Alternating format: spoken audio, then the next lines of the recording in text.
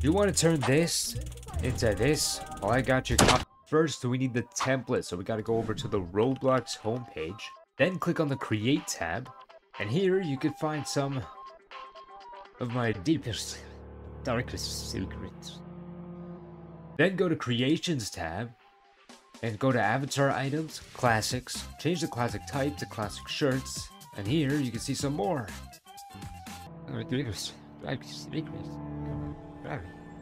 Then click on Upload Asset, click on Learn More, and here you'll be taken to this neat little page that'll tell you all about classic clothing. Scroll on down, and here you have the shirt and pants template. You want to click on the shirt, torso, and arms link right here, and it'll download a .zip file. Now you're going to want to unzip this file by going to your Files, Downloads, right-clicking on the file, and extract the file. And once you do that, you'll have this folder with both a pants template and a shirts template.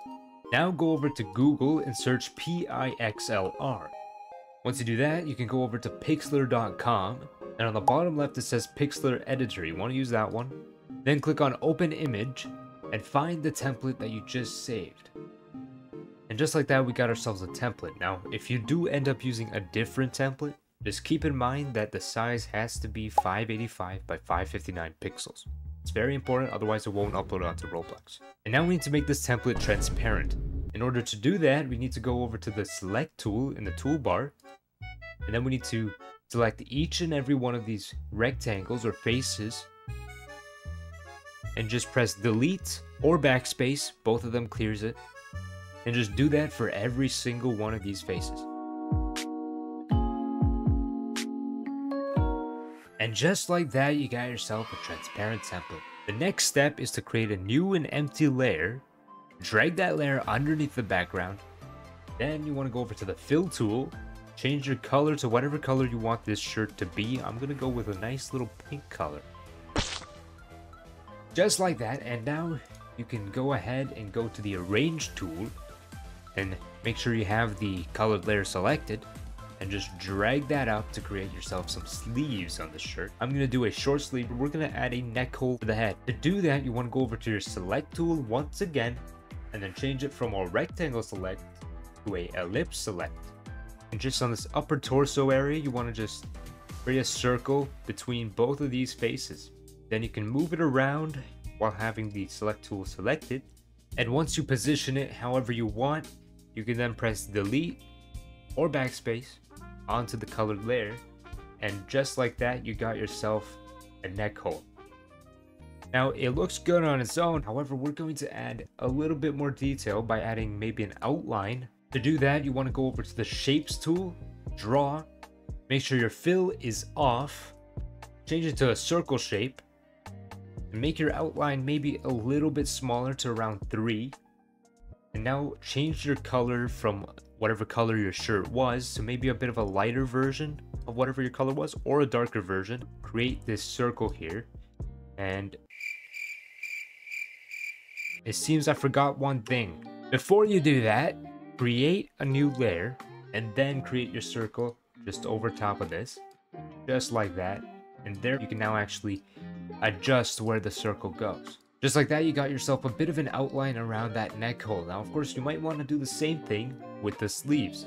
And to do that, you want to go over to your Shape tool once again, Draw, change it to a Line tool. You can do this on the same layer as your circle, and you can just go from one side all the way to the other. Try to straighten it as much as you can. And just like that, you got yourself a bit of a line there. And it just adds a little bit more detail, makes it look a little bit cleaner. And this could be a shirt as is if you want it to be a flat shirt. However, we're going to add a little bit of shading. Now, I don't know how to make shading on my own through Pixlr. I tried and it didn't work, but maybe there's a way. I'm just going to go over to Google and I'm just going to search Roblox shading template. And once you do that, you can go over to images. And although some of these images might be transparent, if you want it so all these images are transparent, you can go to Tools, Color, and Transparent. And now every single one of these images you see are transparent. And now you can take a look around and see which shading template you want to use. However, I think I'm just going to go with this one right here. So to use it, you can just copy this template. Then you can go back to Pixlr, and then on a brand new layer, or actually when you paste in anything from Google, it will paste it in on a brand new layer on its own. And just like that, you got yourself a shading layer over top of this template. So now you do have some shading over here. Now, if you have a short sleeve shirt, it might be a bit of an issue, just like me. Or if you have a little bit of shading around this area as well, you want to get rid of that. To get rid of this, the easiest way is by going back to your select tool, changing it back from circle to rectangle, and then just dragging from one of the corners all the way down to the other corner and just selecting all the transparent parts of the arms, and you can just click on delete. And just like that, you got rid of all the shading on the arms. Now, of course, there will be a bit of shading on the actual neck hole here as well.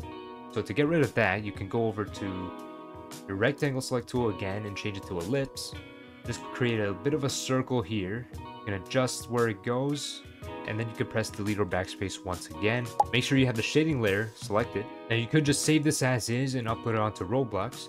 However, I'm going to add my logo onto this just to add something else to the shirt, you know? And just like that, I have my logo added onto the shirt. We're just gonna move it around. And now, for one thing, if you add an image that has a background and it's not transparent, just like this one, an easy way to remove it if it's a solid color, it will be a bit more difficult if it's not a solid color, but you can use the wand select tool, change your tolerance to around maybe 50 or 60, and then select this color, and it will select the background just like that. And then you can just click on delete or backspace, and you got yourself a clear background. And then you can lower the size of this, make it smaller, and you can place it wherever you like. Of course, if you lower the size of any image, it will lower in pixels, it will lower in quality, because there's only so many pixels in a Roblox shirt. And you can move this image below the shading, so that way some of the shading goes over it, makes it feel a little bit more realistic. And there you have it, you got yourself a shirt. So to save the shirt, you want to go over to the top left where it says file, and then save. Make sure it's a PNG and transparent is enabled. Now click on save as, and name your shirt whatever you like. I'm going to name it Boxian's Pink Shirt, and click save. Now keep in mind that you only get 3 daily saves per day on a free account on Pixlr. So now we can upload this shirt onto Roblox. If you had this page saved, you can just go back to it and you can click upload and find your shirt that you had saved. And there you can see the template right there. You can just name it whatever you like. I'm just gonna keep the name as a type shirt. Make sure it's a shirt, because some people will save it under t-shirt and it'll just save it as an image. But it costs 10 Robux to do it, and it'll automatically be in your inventory for you to use. And you can also sell it by going back to the create tab and then adjusting its price. And this is how it looks in game. It looks pretty good. I'm sure you can imagine how it would look on a blocky avatar.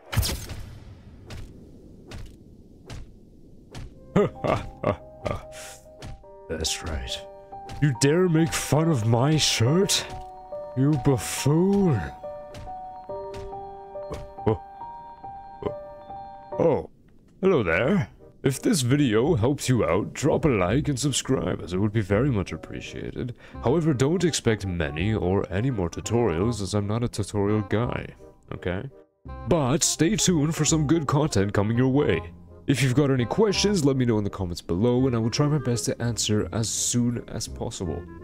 Anyways, make sure you have a wonderful day, and see you next time. Now you better take back what you said. You buffoon.